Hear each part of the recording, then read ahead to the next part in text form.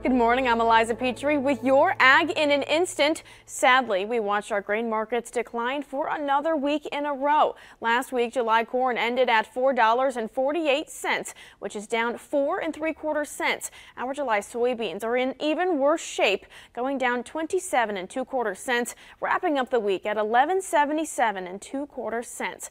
And on your recent trip to the grocery store, you may have noticed that orange juice prices are going through the roof. Well, let me explain. We are seeing supply issues for oranges all over the world. Here in the States, when you think of oranges, you probably think of Florida. Well, since the early 2000s, citrus production has been declining by 3% each year. The USDA forecasted that this year's orange harvest in Florida was the second lowest in nearly 90 years. Now, let's take a look at this issue on a global scale. While Florida produces the most oranges in the country, Brazil produces the most in the world. Flooding and heat waves in the country has resulted in the lowest level of production in decades.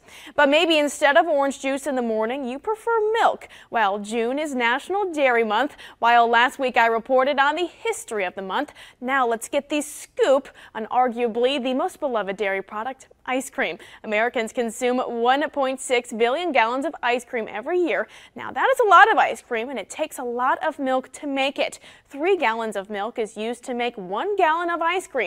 After a little math on a calculator, you would find that a single dairy cow could make 730 gallons of ice cream each year. Now that it is feeling like summer outside, go get yourself an ice cream treat, and don't forget to thank a dairy farmer. For your Ag in an Instant, I'm Eliza Petry. Don't miss a video. Subscribe to our YouTube channel today for more Central Illinois news.